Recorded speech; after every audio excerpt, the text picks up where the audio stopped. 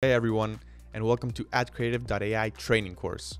I'm Emilio, and I'm excited to kick off this series with a full tutorial on how you can make the most out of the template builder. This feature is one of our most requested features ever, and after spending some time in beta, it's better than ever before. Before we dive into the tool, let's quickly cover who benefits from this feature and how some of our customers are using it today. This will go quickly, so let's get started. Who benefits from the template builder? Many of our customers use the template builder to replicate their ads and efficiently resize them across different formats. This allows them to use their favorite ad templates for all of their products, automating the entire creation process and saving a lot of time. Additionally, other brands use this tool to create their go-to social media templates, making as many variations as they need. This efficiency is crucial, especially for brands posting multiple times per day. But now, let's jump into the tool to understand how you can get started. To begin, the first thing we'll do is navigate to our desired brand. In this case, we'll be using AdCreative AI. Once we've selected our brand, the next step is to press Create a Project. From there, we'll scroll down until we reach Custom Templates. After clicking on Custom Templates, we'll be directed to the homepage of this feature. Now that we're on the Custom Templates homepage, we can either use the existing template or create a new one.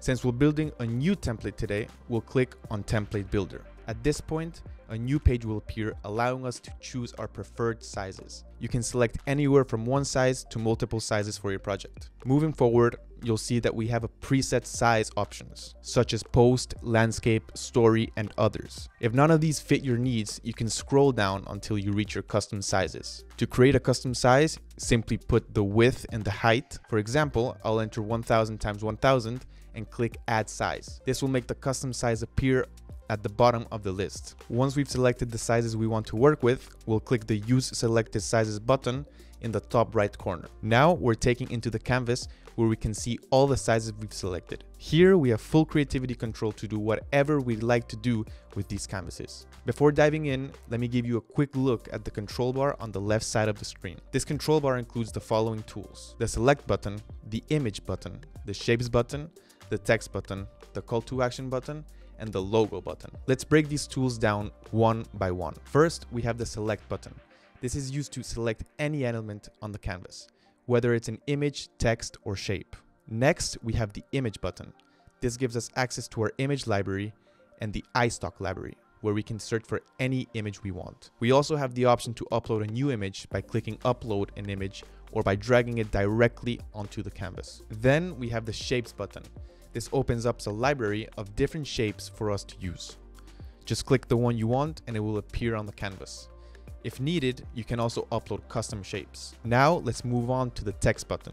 Here we can choose from different text boxes: heading, subheading, or small text. Click to add them to the canvas and resize them to fit your needs. Following that, we have the Call to Action button. This provides a variety of CTA buttons, and you can customize them by removing icons or adjusting the design to your liking. Finally, we have the Logo button. This allows us to access the logo we uploaded when creating the brand. You can choose to surround the logo with a shape or turn off the dynamic field and select an alternate logo that you uploaded earlier. With the left side controls explained, let's shift our attention to the top of the screen. Here, you'll see the layers of the elements currently on the canvas. You can adjust which elements sit on top or underneath others, depending on your design needs. Additionally, you can add more sizes to your project, just like we did at the beginning. To wrap up this section, let me highlight one final tool: the Score Mode button.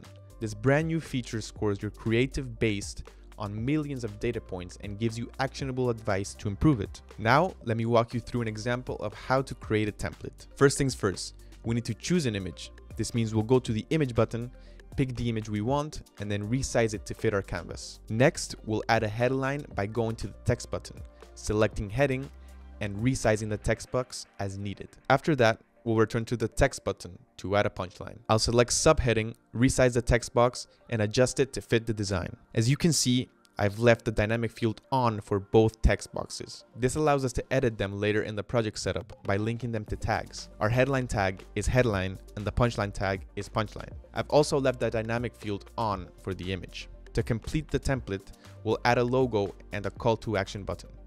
The call to action will be dynamic, while the logo will not. Since we've chosen to work with multiple sizes, we now need to apply our template to each canvas. To do this, we'll press the select button and select everything that we've added to the first canvas. Then we'll copy the elements by pressing Command C on the keyboard. Next, we'll click on the next canvas and press Command V to paste the elements. You may need to adjust the design slightly to fit the new canvas size. Once we're happy with our design, we can press Score Mode. Here, we'll choose the brand AdCreative.ai and name the template.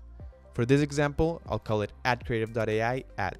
After that, we press Save to selected brand. The AI will then score our creative based on millions of ads and data points. For instance, our creative might score 72% for performance and 73% for awareness, based on 340 data points and a data set of 450 million ads. We can also activate the eye tracking heat map and view advice on how to improve our score. At this point, we have the option to follow the advice and improve our creative, or we can finalize it. To finish, press Close and then Save in the top right corner. This will bring us back to the home screen of the Custom Templates feature. Now that we've created the template, let's put it to use. First, select the template we just created and press Next Step. From here, you'll choose between cross-match or direct match. Cross-match pairs every text with every image, while direct match pairs them one-to-one. For this example, we'll go with direct match. Next, we'll decide what's written in our headline, punchline, and call to action button for each variation. Once we've made our decisions, click Next Step. Now, we'll choose the images for our variations.